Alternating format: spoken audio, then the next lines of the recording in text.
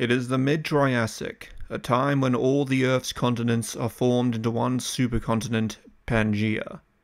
It is a hot and dry world, and here in South Africa under the shade of a conifer tree, a small predator is biding his time. He is a species of cynodont, a family of synapsid that will one day evolve into mammals.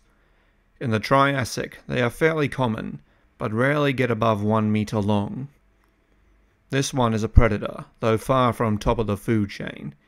He has been scoping out a nest of some kind for half an hour, waiting to see if its mother is still around, but so far there's been no movement whatsoever.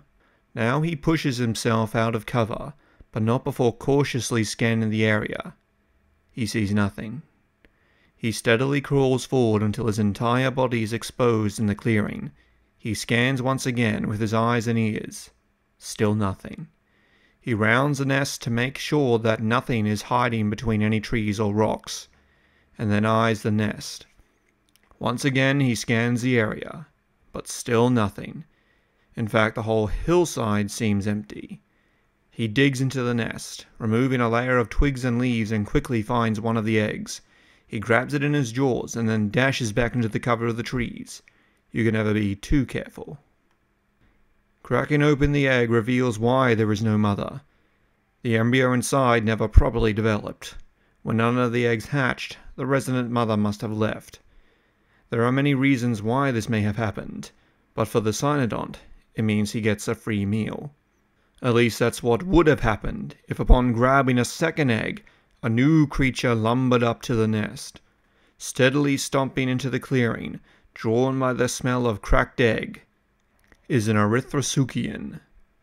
Its disproportionately large head alone is bigger than the cynodont, and when it reaches the nest, it opens its jaws, puts its head down sideways, and picks up the whole nest in one bite.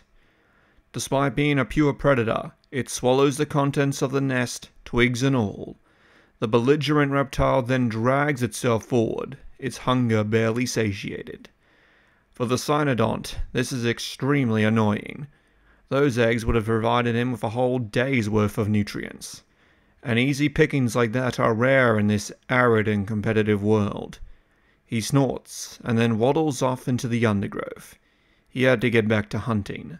Life in the Triassic is hard, and only the most tenacious survive.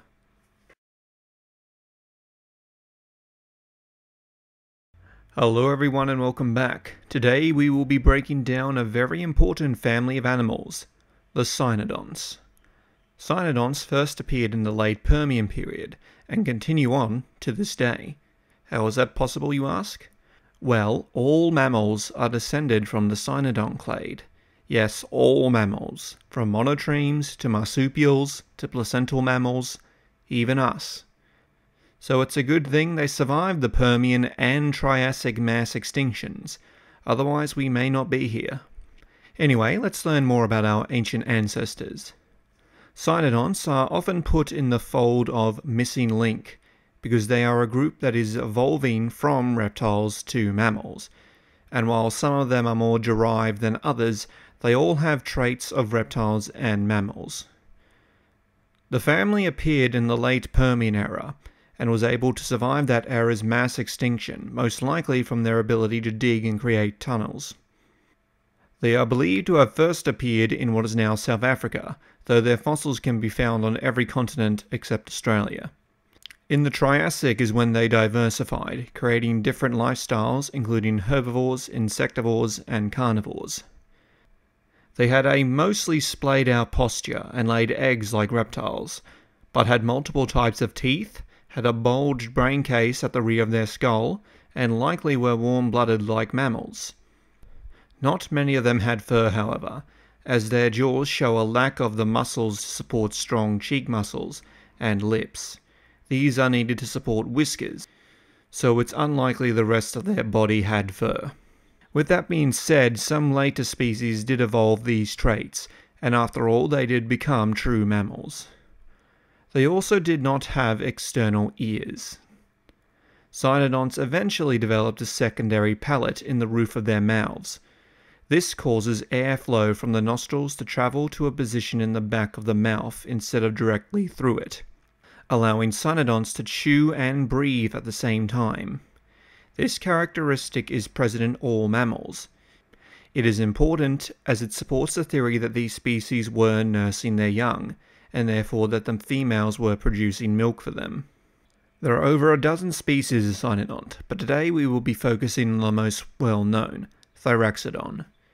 It lived at the beginning of the Triassic, and has many of the previously mentioned traits, such as a splayed posture, lack of fur or whiskers, and different types of teeth. It was around the size of a modern fox, and likely fed on small vertebrates and insects. It's most notable because of how much evidence points to it being a burrower. Some fossils have been found in burrows, and the flexibility of its skeleton was such that it could tuck its head underneath its hind limbs, an adaptation for living in cramped spaces and for preserving heat. The ability to create a shelter to get away from the extreme weather and disasters that were happening during the end of the Permian era may have been the key to the species' survival. One fossilized burrow shows a Thyraxodon that had died in its burrow, but it wasn't alone. An amphibian, Brumistega, was also in the burrow, and though it did have injuries, these were not inflicted by the Thyraxodon. The two seem to have died together when floodwaters entered the burrow. Either the Thyraxodon tolerated the amphibian sharing its burrow, or the Brumistega entered the burrow seeking temporary shelter, and the Thyraxodon was in some sort of hibernation and unable to remove the intruder. Either way, it is a fascinating fossil that is almost complete, and raises many questions of prehistoric interactions between species. The Cynodont family flourished in the Triassic and receded in the Jurassic, eventually evolving into all modern mammals that occupied small niches at the bottom of the food chain under the shadow of the dinosaurs. But being small and staying out of sight is no doubt part of their great success, not just for when they were alive, but for their descendants as well. But what do you think of the cynodonts? Do you see them as more mammal or reptile? Which lesser known species would you like me to do a video on next? And until then, thank you for watching.